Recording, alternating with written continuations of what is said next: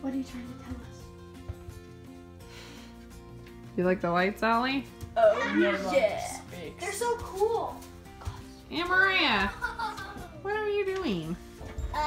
I signed through the attic. I thought you just got out of there. Yeah, you should probably get down before you get hurt. Whoa, that's so cool. Are the lights going to be through the whole bus? No, just the bedroom. The bedroom and the living area. Yes! No, So not it's gonna your bedroom. start over there. I know. Allie, our bedroom won't have it. I know. So today I'm crimping some battery cables. These are 1/0 0 gauge battery cables, and the crimps are very big for them. So I want to show you what I did to save some money on a huge like leverage crimping tool. So I got this guy off of Amazon for like 12 bucks or 14 bucks, something like that. What I did was I welded it onto an old disc that I have off of a rotor that I have off of a car that I fixed. And so now I've welded it on there and it's firmly attached. Now I can just put stuff in there and I'll show you how it works. So here are the crimps that it made. You can see that it does a good job of them. And basically all you do is lift up the spring, slide this thing in here, and then you whack it with a hammer till it's crimped. All right, here we are in the bus. Oh, I didn't order another video. With music playing, and the lights are on. In the bus, the lights are on. And check this out. So we have 2 remote controls. Here's one. And I can dim the backlights. I can turn the backlights blue or red or white, or I can do a cool like party light. Ooh. But we're just gonna go with white. So we're boring. Or I can turn them off. Ding! Can't see me. Ding! There I am. Here's my mess of wires and fuses, and there's my pass-through through the floor, and there's where wires come in through the wall, and there's the solar charge controller. It says right now that the solar panels are off because it's dark, but the battery is green. And up here, the panel says that the batteries are at 12.6 volts. The solar is at 0.5 volts and pushing 0 amps. Earlier today at 5:30, 6 o'clock in the afternoon, like pretty close to sunset, it was pushing 100 watts out of 300 watt panels, which is pretty good. So we'll see what it does tomorrow. All the light you can see from the bus, just that like blue radiant lighting. Pretty sweet. See, I went to work and nobody took video.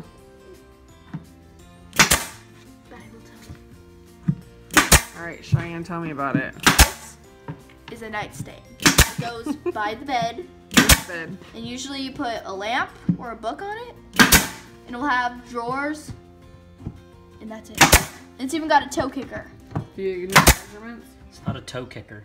Oh, it kicks your toes. No, it doesn't kick your Then toes. why is it called a toe kick? It's called, because it's a place for you to put your toes. Don't. You kick them.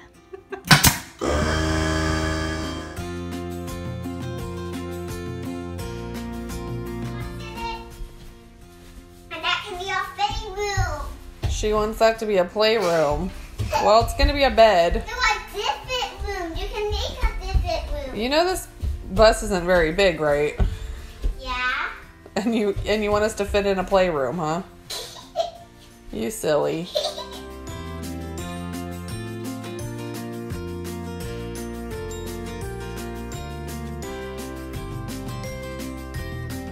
Hey guys, show me how the bed works.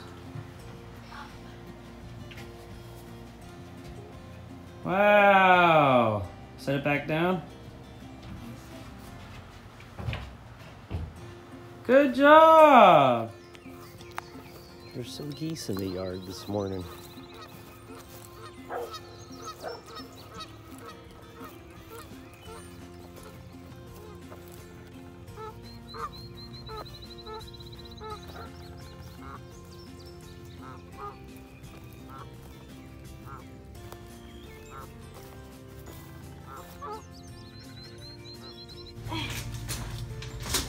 So now he's framing out the Making walls sure that we're gonna be square, yeah. for the bunk bed area. So the master bed and the two side tables are done. Another wall area. Hi.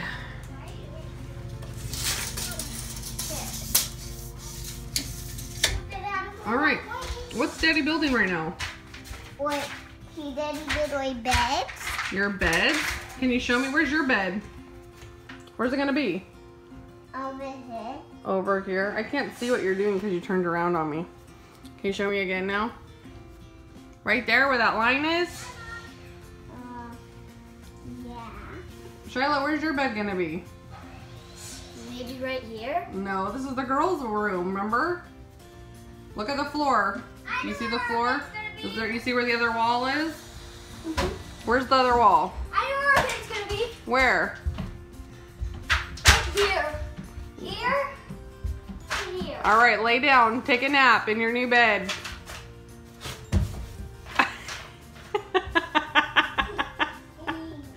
You goofballs. There's no bed there yet. All right, so today I'm gonna show you how to use a pocket hole jig from Craig. You can use multiple different pocket hole jigs. I think there's one at Harbor Freight, but I use the Craig one. I like it. I'm gonna show you. So here I have my pocket hole jig clamped down to my workbench, and I'm doing 3/4 inch material. So let me show you how to set it up for 3/4 inch material. First, you set the height here for 3/4 inch using the stop right here. So you have 1/2 inch, 5/8, 3/4, right? So I have it set for 3/4. And I set my clamp up to clamp the material correctly. All right, and now you see these measurements on here. You have 1/2 inch, 3/4, 1 1/4, 1 1/2, all the way over. So what I'm going to do is I'm going to set my drill bit into here, and you want the flat spot to be for your material thickness. Okay. Now this is plywood, and plywood is actually 23-30 most of the plywood you buy at the big box store. So I set mine slightly shallower than 3/4 inch just to make sure I don't go through. So you would set your depth and then tighten your lock nut on your collar to set your depth. Set your material in here. If you cut your material around 2.5, 3 inches wide, you can basically center it in the jig. You can see where your pocket hole lines are. You can basically center it in your jig and just make 2 holes. One.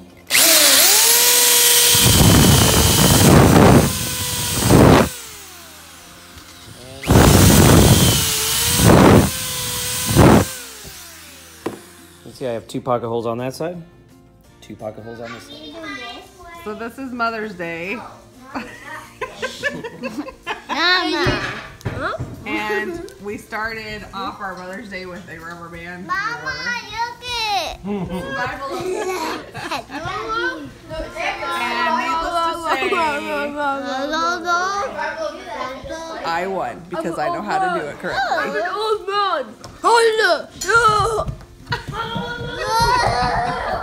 They haven't even had sugar yet. I know, that's the crazy part. All right. Let's go on in and see how we're looking. I'm coming in. Oh man. We got lights. LED light strip. We have some walls. Heather's hiding. So there's a wall. This is going to be the boys' bunk area. There's 2 bunk beds. There'll be 2 bunk beds here. There'll be a closet here with also our water heater on the wall and water pump, and everything will be in this area. This will be our bathroom. And all the way back to the bedroom, where we have lights all the way around. The kids are going crazy insane.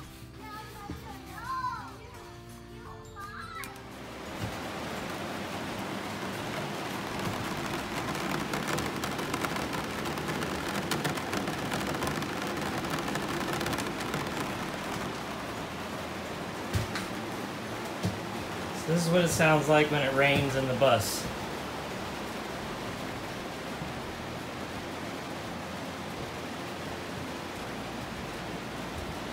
It is raining. It's pouring. I'm not snoring. Alright guys, so here is the back of the bus. And I want to show you, I opened up the hole for our garage. Well, we're going to call it the garage. So when we open the door, under our bed, we have a back storage area to store tools and random stuff under the master bed. Still all vinyl, so waterproof under here.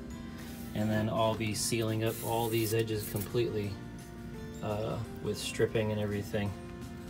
Yeah, all the way around, so that this back area is like completely sealed out.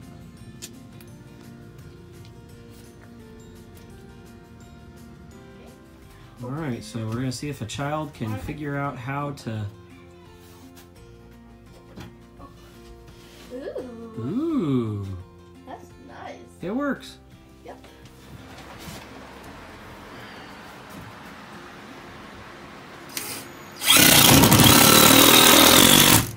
Alright, so Malachi can make it up to the top bunk and lay down and show everybody how much room you have. Perfect, huh? And that's 1, 2, 3 beds in a school bus with no roof raise. And there's still room to sit up in bed. We have accomplished it, folks. A triple bunk in a stock height school bus.